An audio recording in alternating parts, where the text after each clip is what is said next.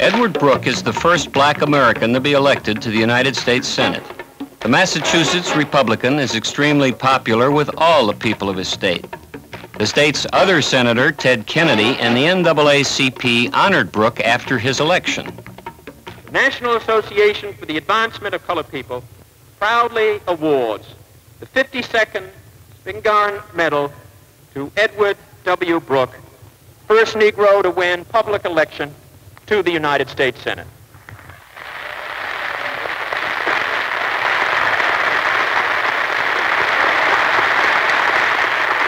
It is somewhat ironic, but I think true, that the existence of the civil rights movement is both an affirmation and an indictment of what we believe about America and about ourselves as Americans.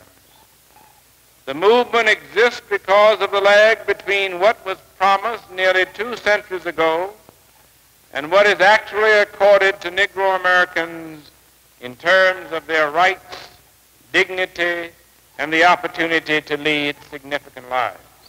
The potential for greatness of this country has for more than a century been diminished by a system which denies citizens the opportunity to enrich their nation as well as fulfill their own capabilities.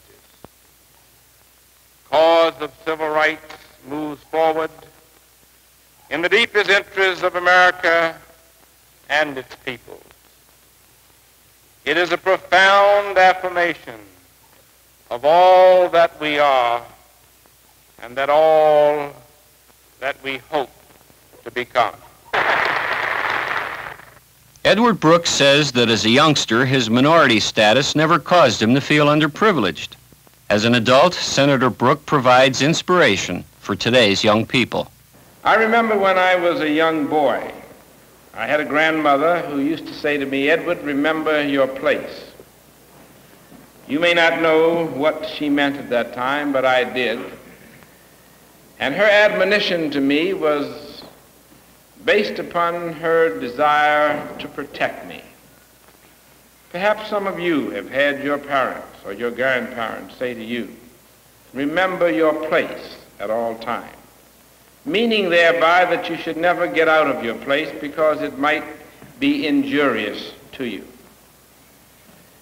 I understood and I was most sympathetic with my grandmother, but the advice was always something that disturbed me, because I always believed, and I ask you to believe, that your place on this earth is any place you want to make it. I suggest to you that you be self-sufficient and independent. No matter what your opportunities may be, try to walk as far as you can by yourself. Life was never intended to be a stagnant pool.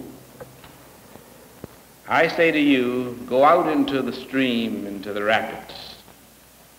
Oh, it might be dangerous and you might get some cuts along the way and some bruises.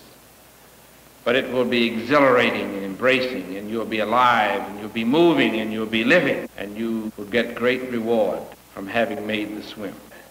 No matter how you look or how you feel, be proud of what you are as an individual.